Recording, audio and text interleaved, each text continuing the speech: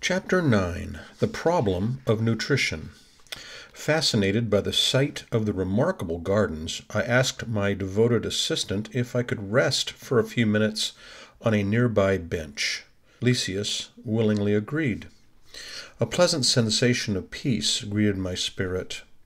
Playful sprays of colored water zigzagged in the air to form enchanting figures.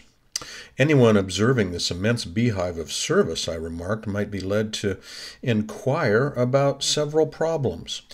What about provisions? I haven't noticed a ministry of economy.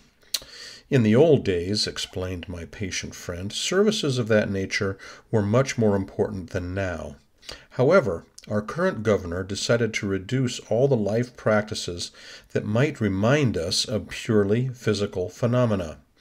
Thus, activities involving provisions were reduced to a mere distribution service under the direct control of the government center. In fact, the measure has been very beneficial. The annals show that a century ago the colony struggled greatly trying to adapt its inhabitants to the laws of simplicity. Many newcomers to Nasolar doubled their demands. They wanted sumptuous food and fine drinks, for they were still influenced by old earthly vices. Only the ministry of divine union remained immune to such abuses due to its inherent characteristics. The other ministries, however, spent all their time overburdened with problems of the sort. Our current governor spared no efforts to solve the problem. As soon as he assumed his administrative duties, he adopted correctional measures. The older missionaries have told me about a string of curious incidents that occurred at that time. They said that at the governor's request, 200 instructors came down from a very high sphere in order to provide new instruction concerning the science of breathing and absorbing vital elements directly from the atmosphere. Numerous assemblies were held. Some of the technical collaborators of Nasolar were against these innovations, arguing that since this was a transition colony, it would be both unjust and impossible to immediately submit disincarnate spirits to such drastic measures without gravely endangering their spiritual makeup. But the governor didn't give in. The gatherings, the measures, and the activities continued for 30 years straight. Some eminent individuals went so far as to form public protests in order to complain. On more than 10 occasions, the Ministry of Assistance was overcrowded with patients who claimed to be victims of the deficient new system of nutrition. This would in turn encourage the enemies of the reductions to increase their accusations. In spite of it all, the governor never punished anyone. He summoned the measure's adversaries to his office and paternally expounded on the aims and benefits of this diet, emphasizing the superiority of such methods of spiritualization. For the most rebellious enemies of the new process, he facilitated steady excursions to more elevated planes and thereby won a greater number of followers. I found this all very interesting, and after a long pause, I implored him, "Please go on, my dear Lysias. How did the character-building struggle end?"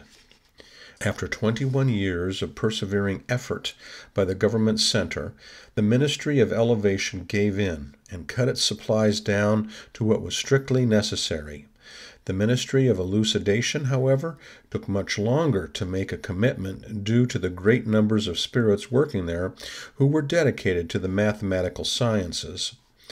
They were the most obstinate adversaries, since they were used to the ingestion of protein and carbohydrates, which they deemed indispensable to the physical body.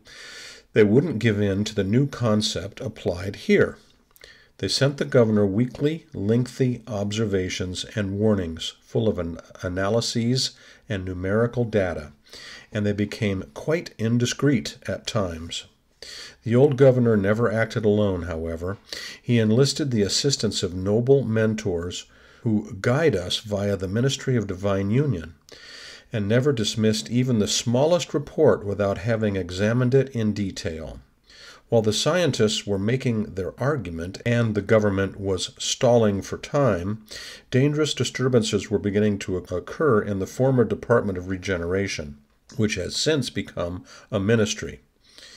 Encouraged by the rebelliousness of the collaborators in the Ministry of Elucidation, some of the less evolved spirits who were undergoing treatment there started acting contemptibly. These sorts of problems caused enormous schisms within the collective agencies of Nasolar, which in turn encouraged a frightening attack by dark multitudes from the umbral. They tried to invade the city by taking advantage of breaches in the Department of Regeneration, where a large number of collaborators had set up a sort of black market to provide for their nutrition-related vices. The alarm sounded, but the governor stayed calm. Terrible threats hovered over everyone. Nonetheless, he asked the Ministry of Divine Union for a meeting, and after conferring with their highest council, he had the Ministry of Communication temporarily closed. He ordered the detention cells at the Department of Regeneration to be prepared for isolating the more recalcitrant spirits. He admonished the Ministry of Elucidation, whose impertinence he had constantly endured over 30 years, and temporarily prohibited any assistance to the lower regions. For the first time in his administration, he had the electric batteries at the city walls turned on in order to emit magnetic darts to serve as a common defense. There was neither actual battle nor attack within the colony, but only resolute resistance.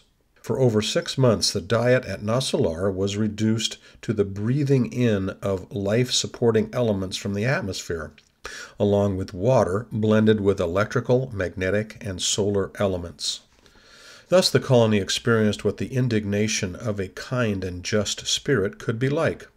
At the end of this most difficult period, the government was victorious.